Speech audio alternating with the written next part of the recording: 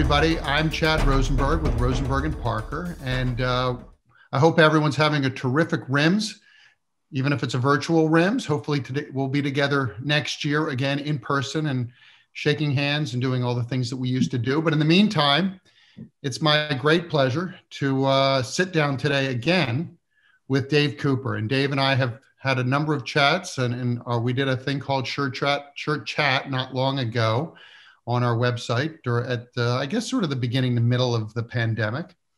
And here we are, hopefully towards the end of the pandemic. We'll have to see, and I think that's part of the thing we're going to talk about is the fact that we still have a lot of uncertainty going on out there. There are multiple vaccines available. Many of us have been vaccinated. Dave, I assume you've had at least one shot so far? None. Okay. Still waiting. I've had one, getting my next one at the end of the week, which is great. But there's still a tremendous amount of uncertainty out there, just in terms of the pandemic, the economy, people's jobs, the socio-political climate, and so forth. And so I've invited Dave to join me to talk about decision-making in an uncertain world. And I think it's safe to say that there's always a lot of uncertainty, obviously more in the past year and today than in recent years. But Dave, we want to let you help us, guide us with giving your background on how to make decisions in this very uncertain world. So Dave, with that, could you maybe tell us a little bit about something? Tell us about your background. What makes you qualified to talk to us about this topic? Uh-oh. Yeah. I'll give you a little bit about my background. Sure, I think a lot of people already know. Former Navy SEAL. I was a kid headed to med school out of college. Took a hard right turn and went into the SEAL teams really because I wanted to see the world, adventure and all that good stuff, not necessarily because I was service minded.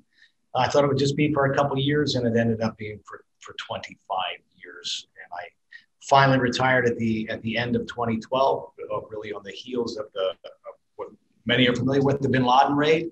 And, at that point, too old to go to med school, but not too old to go to graduate school. So I went back to my first love, the sciences, studied complex systems science at Oxford and at HEC, really complex systems, social science, right? Really about how big systems change.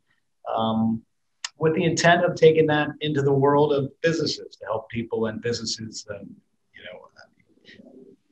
enact these positive change projects, if you will. And that's what I do these days as a coach and a consultant. I really deal in the world of change. I bring my experiences from the SEAL teams, really obviously a turbulent environment that we lived in, particularly from 2001 to 2012. But then I back those experiences up with a good bit of scholarship as well. Well, I think you're understating things just a little bit, because we know that you weren't just in a SEAL team. You were in what they call it? What we know is SEAL Team 6, right? From the movies and TV and everything, and what you called what did they call it? The development group. That's right. So I spent 19 of my 25 years at the development group. There you go. So not just SEALs, which are elite enough as it is, but the most elite of the group. So obviously, as a SEAL, you deal with a lot of uncertainty, right? A lot of uncertain environments, and I think one of the things that struck me about your years as that, because you and I have chatted a lot about it, is that you always tried to create as much certainty as possible whenever you did a mission, right? So you, as you like to say, you always went into missions that you felt like you knew you could win, right? You didn't want to go into missions that you wanted to minimize that uncertainty as much as possible. And I would assume a lot of that would translate over into what we all have to deal with in our day-to-day lives. Yeah, you bring up a good point there. That's really about reversibility, and I can talk about that. But we went into many of these uncertain situations knowing that we could reverse our decisions. Many people get hung up on status. That wasn't something that, was particularly for the operators. We weren't hung up on status. We weren't hung up on how people might perceive us if we changed our minds.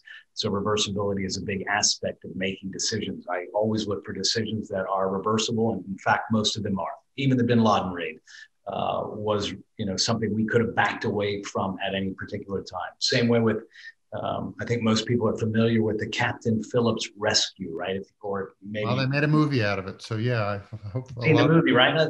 Largely false, but Well, one aspect of that is that the snipers, the SEAL snipers, were the ones who came up with the ruse to get those pirates to show themselves. But at every step along the way, if the pirates had not shown themselves, they could have backed away from that. But yeah, that's an aspect of making decisions. It's part of a framework that we all use. But I would tell you just in general that decision making is not really sexy stuff. It's not like we set out to grow up to say, hey, I'm going to become a decision maker when I grow up. But it's absolutely vital. I think it's one of those things we construct under the big tent of all things leadership. And I'm blown away. But if you were to look at Google Scholar, right, which I do all the time, and you Google decision making, you're going to get about 2 million hits, right, for books and articles on decision making. And if you then do leadership, you're going to get about 4 million hits on books and articles and stuff like that. So, that reminds us that decision making is about half of what leaders do at any level. So we have to consider that, just today, you and I are going to make hundreds, if not thousands, of decisions. And, most of those we're unaware of. But that happens whether we're leading an organization, whether we're leading a team, or we're leading a family. And I think, most of those decisions will be decisions that are, made with a view toward an uncertain future, right? What's going to happen tomorrow? What's going to happen for dinner and stuff like that? So viewed that way, decision making becomes, pretty important stuff. You got to read the 2 million books and papers. No, unless you're super motivated, right? You go ahead. But I think one of the things about making decisions in an uncertain environment, this is the normal way we live, right? We're just not aware of it. So a classic example is most of us have no idea what we're going to have for dinner tonight, but we're going to figure it out, right? That's, and sometimes we roll with it. We run right up until the last minute, and sometimes it turns out pretty good.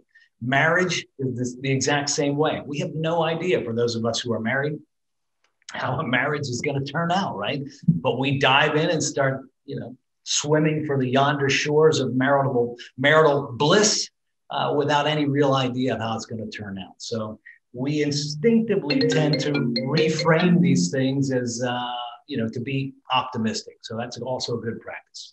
Have a little optimism in there. Well, the one they always start, many of us can relate to is having kids, right? As they say, there's no owner's manual. You just are kind of thrown into this, and you have to make decisions as from when to change a diaper to, all the way to where they're going to go to college someday down the road. So a lot of and bazillion decisions in between. And so maybe you could take us through, using all your training and education and experience with all your clients. Walk us through what does the decision-making process look like in when you're dealing with uncertainty, and again, especially relevant now, given the fact that we are still in the middle of a crazy and unprecedented time that has created a tremendous amount of uncertainty. Yeah, it's a good process is a good word here. I tend to use the word framework, but we did use a framework in the SEAL teams. Because people tend to think, well, because you're Navy SEALs, you went into all these uncertain environments, obviously you've got some kind of magic.